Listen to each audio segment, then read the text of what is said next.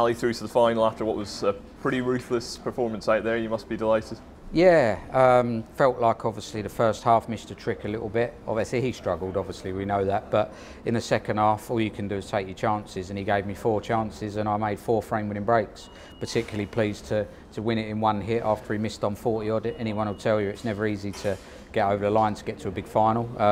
So to go bang and clear up, you know, to make it a relatively easy day's work was pleasing. Yeah, we mentioned yesterday how this was your 28th ranking semi-final. How important was it to sort of use that experience and sort of pile the pressure on him? Oh, of course. You know, it was a massive occasion for him. You can see that. I mean, the pressure he would have been under there. You know, one table set up, semi-final of a big ranking event. You know, after beating Ronnie yesterday, all the eyes would have been on him. You know, so he'll come again. You know, he lived to fight another day. But yeah, particularly pleased to get through to another final.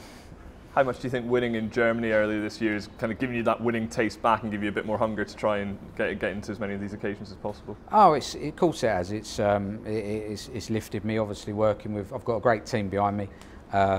You know, it's a whole thing. I'm happy in my life at the moment. Everything is really good. And it makes a big difference. I'm putting a lot of work in back home on the practice table. I've lived a clean life here, you know, tried to rest as much as I can. I've got some good friends here with me this week. So yeah, it's all good.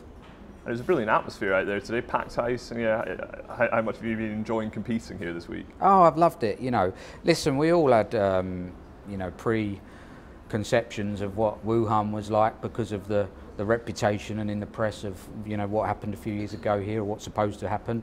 But I think we've all been really pleasantly surprised. It's a massive city. I expected it to be nothing like it is. And I think the players that decided to stay at home and miss this event, I think they've really missed a trick. This is one of the best China events, without a doubt.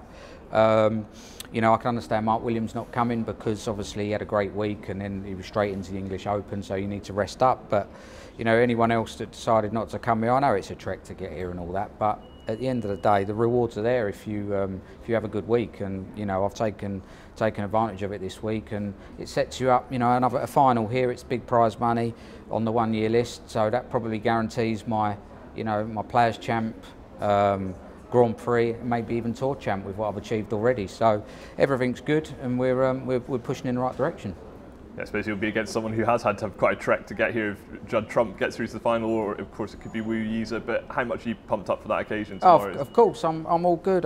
Look, I'm going to be trying my best. Of course I am. But the bonus is Monday morning I'll be getting on a flight home. Whether I bring the trophy home and the cheque under my arm, or whether I bring the runners-up cheque under my arm and go home. So it's all good. Well, all the best. Thanks.